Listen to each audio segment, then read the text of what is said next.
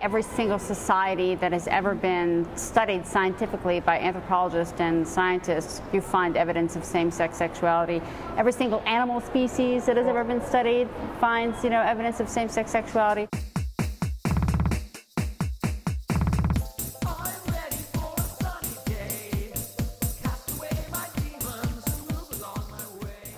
There's been a number of studies that have looked very rigorously and very scientifically at reorientation therapies, reparative therapies, and they have found a number of serious flaws. First of all, they tend to misrepresent themselves to clients.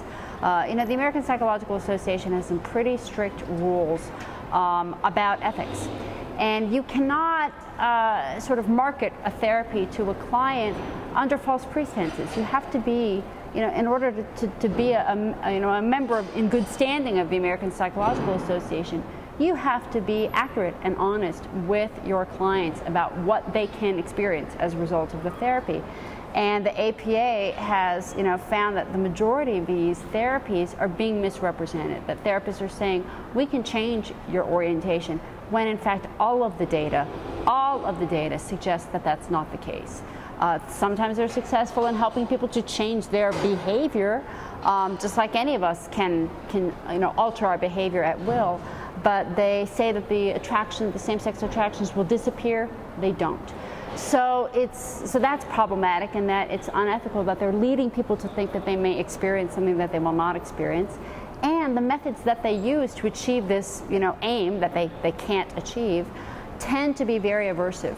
They use techniques sometimes involving the administration of drugs to induce nausea, aversion therapy.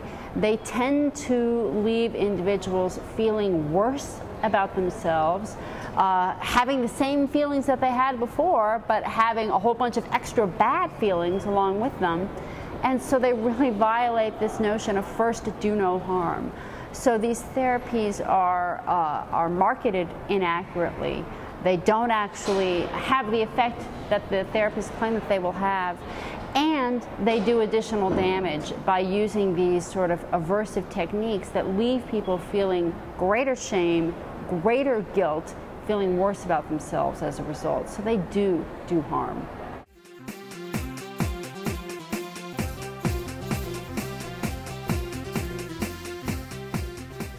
It may be nice to have this ideal where scientists can just produce their work and not worry about how it's interpreted. But we have a society that actually puts a lot of store in scientific findings, and scientific findings are often cited as the basis for public policy.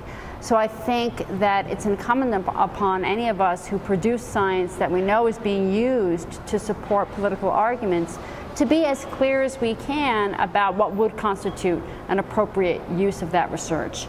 I know that there are a lot of scientists who would say, I just produce the data and then how it's used is not my problem. But I think knowing that we have a culture that actually treats scientific findings very seriously in terms of support for public policy, that would be inappropriate. We have to be very vocal about what constitutes an unscientific use of the data, and that's why I think it's important to speak out.